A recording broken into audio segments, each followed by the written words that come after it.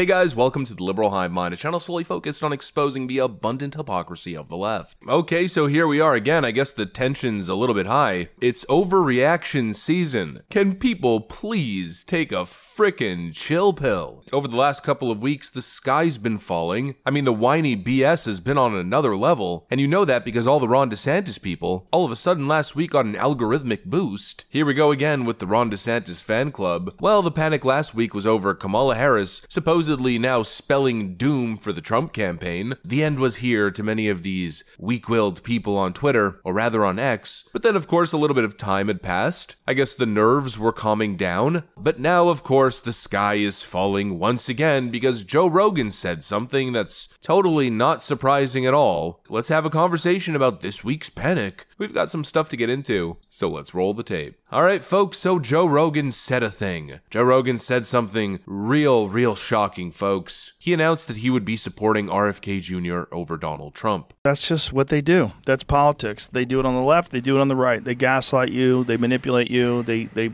promote narratives. And the only one who's not doing that is Robert F. Kennedy Jr. You a fan? Yeah, I am a fan. Yeah, he's the only one that makes sense to me. He's the only one that he doesn't attack people. He attacks actions and ideas, but he's much more reasonable and intelligent. I mean, the guy was an environmental attorney and cleaned up the East River. I mean, he's a legitimate guy.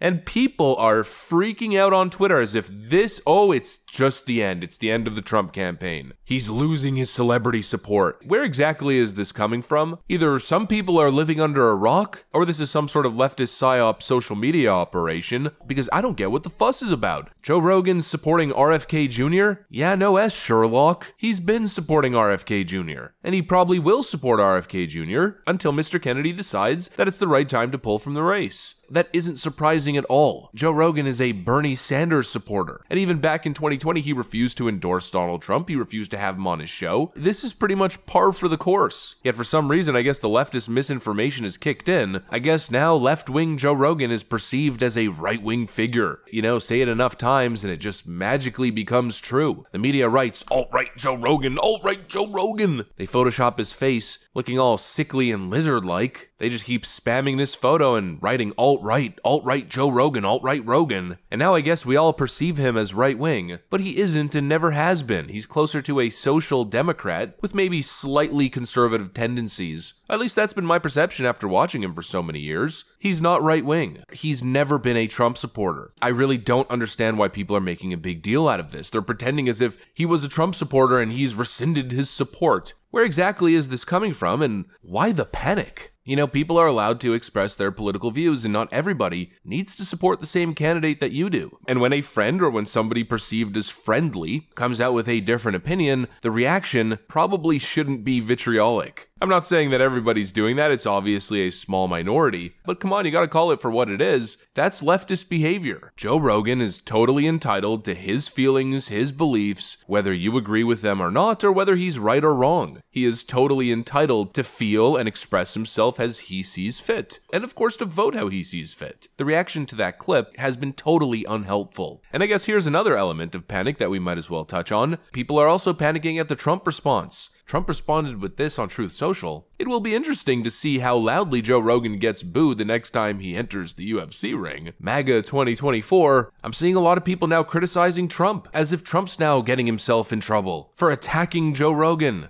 Relax, people, please. I mean, holy moly. It's a freaking joke, not an attack on Joe Rogan. Trump's essentially saying, well, okay, don't endorse me, but I guess let's see what happens. You might get booed at the next UFC event. It's really not that bad of a response. It's not that big of a deal. And actually, funnily enough, Joe Rogan responded to the whole controversy and said this. For the record, this isn't an endorsement. This is me saying that I like RFK Jr. as a person, and I really appreciate the way that he discusses things with civility and intelligence. I think we could use more of that in this world. I also think that Trump raising his fist and saying fight after getting shot is one of the most American effing things of all time. I'm not the guy to get political information from. If you want that from a comic, go to Comic Dave Smith. He actually knows what he's talking about. There's no reason to panic. There's no reason to attack Joe Rogan, you know, to act like a MAGA white blood cell, attacking anybody who isn't directly part of the group. It's okay, some people are going to be on the fence. The goal is, over the next 3 months, to bring those people over, not to antagonize them for voicing a different different opinion. It's not like Joe Rogan's on the other side. I mean, for Pete's sakes, this is how he's talking about Kamala Harris on his podcast.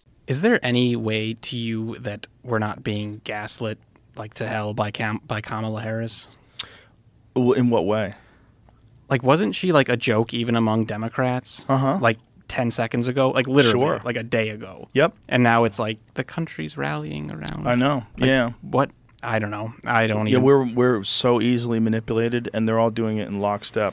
Yeah, no doubt about it. There's no doubt about it. She polled as the least popular vice president of all time. Yeah. And now imagine you and me, but we're in front of 15,000 people that are hanging on our every word, and you're kind of freeballing, and maybe you really haven't even done the research. Like someone's asking you how you're going to fix the economy, you right? And then you have some well, the problem is everybody needs money because the bills, and we're working on that. Like what? Well, and you can. That's so obvious when with the passage of time is significant, and the significance of the passage of time is significant because of the passage of time. Exactly. Yeah. So that's someone who is basically like a kid in the 5th grade who's writing a book report, but they haven't read the book. That's every time I see her on camera. That's all I can think is that she's the kid who didn't do her homework. Right. Because she just has that vibe. Did you see the clip of her talking about how dare we wish Merry Christmas to people? No. Yeah, she does this bizarre like rant about how we shouldn't be wishing Merry Christmas to anyone. Is this when she was a senator? I don't know. It's recent. It's recent. Yeah, Really? It's so strange that like that was her. Like that's the only time I've seen her passionate about anything on camera. Come on, really? Yeah, I haven't seen that. Yeah, no, I've seen the one she was telling that people need to be woke. Everyone needs to be more woke. Oh, you should yeah? be more woke. You should figure out who's the wokest.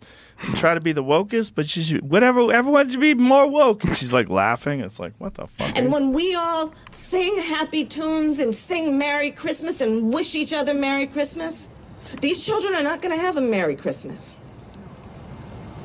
How dare we speak Merry Christmas? How dare we? Merry Christmas, everyone. She invoked Greta Thunberg a little bit there. Oh, that's so nutty. Yeah. How dare we? How dare we? How dare you? Yeah, no, we're definitely being gaslit. And not only that, here's the big one, right? She wasn't elected.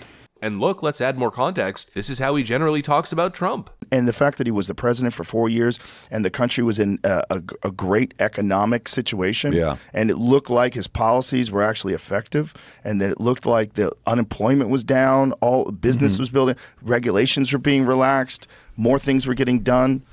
You know, when you look at it from a policy perspective, if you just look at it on paper, what he did was effective. A lot of people think it was effective. You don't like him as a personality, so you ignore that. Don't do that. Look at it in terms of a policy perspective.